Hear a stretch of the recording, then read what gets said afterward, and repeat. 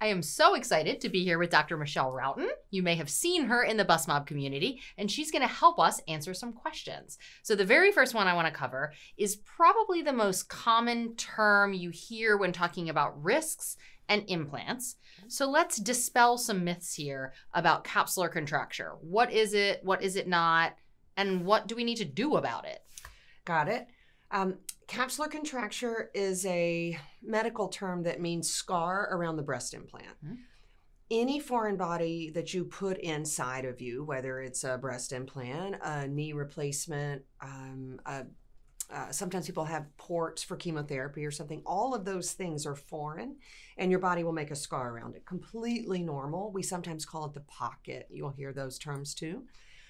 For whatever reason, and it's not fully understood, sometimes that scar can actually contract and it can get smaller. And the breast implant is the only thing we put in your body that's squishy. So when we squish on squishy, it looks more like a sphere. It can be tender to you, etc. Good news, in the beginning, when I think all of us wonder if we have capsular contracture because one is higher than the other one, that's not it. Because that normal pocket takes at least 6 weeks to form. So in those first 6 weeks, that's absolutely not possible. And then the downside is it can happen at any point in your breast implant life. After about 6 to 12 weeks, you can start to have a tighter, more firm side, which can also be painful and asymmetrical. It's not cancer. It's not medically harmful. It does frequently require surgery for it to get better. That surgery would be to go to sleep and have your surgeon take your implant out, take out part or all of that scar tissue around the implant, that capsule, and then put a new implant back in. That is usually curative. If it's not, every once in a blue moon, you might need a third surgery, which we would bring in kind of plan C for. Got it. What are the chances of this happening if I have breast implants? Great question.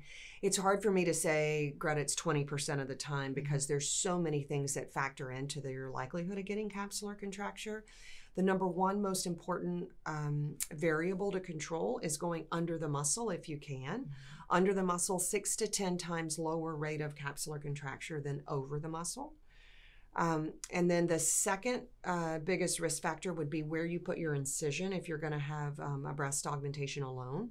So the crease incision, which is my preferred incision, 2 to 2.5 times less likely to get capsular contracture than around the areola or under the arm. And then finally, things like using little tegaderms, which are like sterile saran wraps over the nipples during the surgery, using a Keller funnel to put the implant in with, and using betadine and antibiotics in the wash around the implant all drive that risk lower. Under the muscle with a crease incision, using those things, risk is, at least in my practice, around 1% a year. What's hard to tell is that if a woman is going to keep her implants for 20 to 30 years, and we certainly hope so, what does that risk look like over time? And the reason that's hard to follow is patients move around, surgeons retire. 30 years is a long time. So it's a little bit hard to know the end result, like what is your chance of getting it eventually. But early on, probably between 1 and 5%. That makes sense. Okay, one more question. If someone thinks that they might be having a capsular contracture, what would be happening and what should they do? If you think it's happening to you, so it's not an emergency, it's not a health risk, you don't have to be seen the next day, but it is often helpful to know why you're hurting or why one breast is asymmetric to the other side. You will go see your surgeon. It's a clinical diagnosis made by an exam and literally kind of feeling the breast in comparison to how tight the breast is on the other side. Got it. Thank you very much. I'm sure that was helpful. If you're researching plastic surgery, you're gonna wanna hear this. The video you just watched was one of hundreds of educational plastic surgery videos that you can find in the completely free Bustmob Academy app.